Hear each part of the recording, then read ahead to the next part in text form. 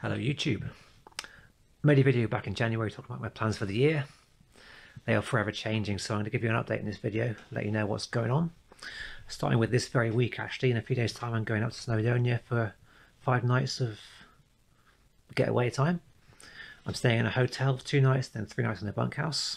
I'm going to do some great walking over 4 days.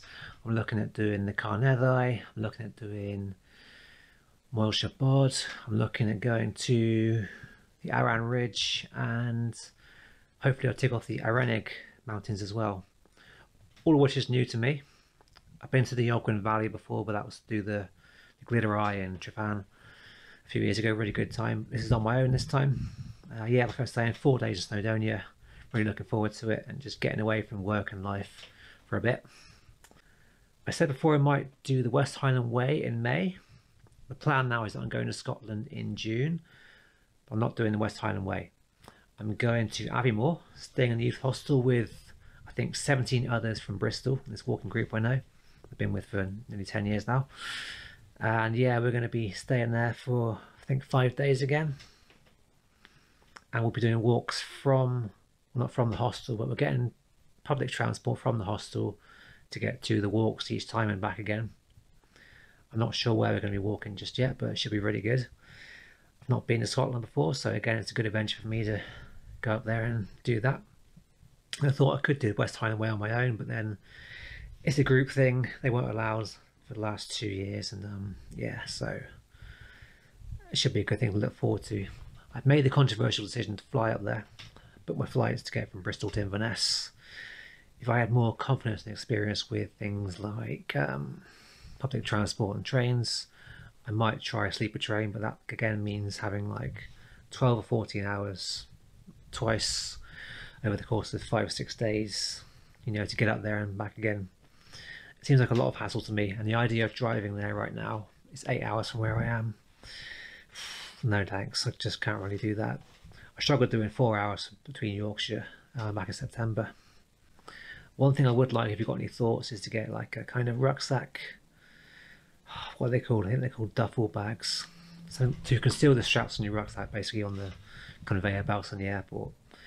Either that or just buying a cheap duffel bag, chuck my gear in. It's going to be probably a 50-litre rucksack, 45-litre maybe, full of clothes mainly and toiletries.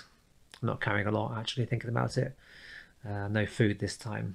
So it'll be clothing, 2 walking poles, and probably just 1 pair of walking boots, and that's it. The rest of it will go in my hiking backpack, which will probably go flat packed inside the rucksack pack. Yeah, have you got any thoughts or recommendations on some kind of bag or duffel, not gilet, a duffel type cover to enclose the straps and keep it all secure between the airports, then please comment below. That's June covered. April, I might finally start doing my Cotswold Way walk. It still looks like it's going to be 5 single days walking a linear route. So the first one will be about 20 miles going from Chipping Campden down to Winchcombe and getting the bus back, or getting the bus to Chipping Campden at the start and then walk into my car in Winchcombe. Hopefully I'll start that one in April, seeing how things go. Getting a bit more daylight, a bit more sunlight right now, which is really good. So yeah, that'll be 5 walks down the way. I'll try and film those as well. I'm going to do some vlogging in Snowdonia as well very soon. Looking forward to that. I want to try and do some more wild camping as well. I was going to go out this weekend, but I'm pretty knackered right now, to be honest. I've only posted, I think, 2 videos on YouTube so far this year. That wasn't really my intention. I've got 1 more filmed that I need to edit and upload at some point, but yeah, like a lot of people, I'm pretty stressed out, to be honest. I had to step back from a few things in life. Still going to work, unfortunately. Got to pay the bills and all that stuff. So I'm somehow dodging COVID, although it is all around me. I work with 5 people who've been off recently. Another guy's off this week with COVID, and I should have caught it 2 weeks ago. I'm not going to go into why or how, but yeah, I should have caught it and I haven't. I'm just mystified in a minute and very aware that it's still around and it may still ruin things in the future, but yeah, no, I'm surviving. I've been vaccinated 3 times. Just kind of want life back now, please.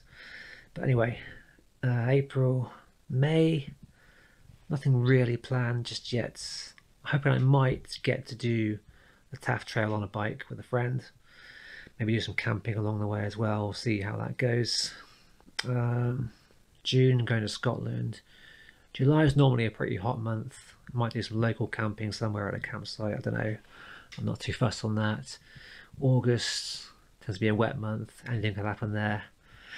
September. Now, if I do a national trail or long distance hike this year, it'll probably be in September. And thinking that I'm going to Scotland within 3 months' time, it'll probably be a trail closer to home. So I'm thinking currently, it's just an idea, a thought, the 2 Moors way, from Plymouth across Dartmoor, across Exmoor to Lynmouth or Linton, wherever it is again. That's one localised idea I might follow down with. The more likely idea, in my opinion, is that I'll drive north again to the Lake District for the first time and spend a few days up there, whether that's camping or staying in a bunkhouse, staying in a hotel. Yeah, that's my thinking. I've not been there at all. In 10 years of walking, I've not been to the Lake District. Can you believe it? But I might very well go there this year. Then we've got October, November, December. But we'll deal with that nearer the time. I'm staying in, like I was saying, in a hotel for 2 nights, coming up very soon. That'll be fine. And I'm going to spend 3 nights in the bunkhouse with my own room. I'll do some vlogging there as well.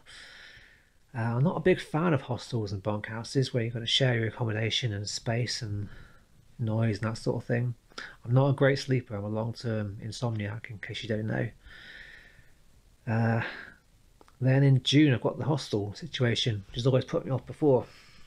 I was in 2 minds about going this year, even though it is Scotland, and I know most of the people who are going with this trip. I'm sure it'll be good in the end, but sharing a room with at least 3 other people could be challenging for me. I'm sure others struggle with it as well. But it's a hostel. I don't know. Anyway, it's all stuff to look forward to in the most part. Hope your plans for the year are still looking good. Feel free to comment below with what you're up to in 2022.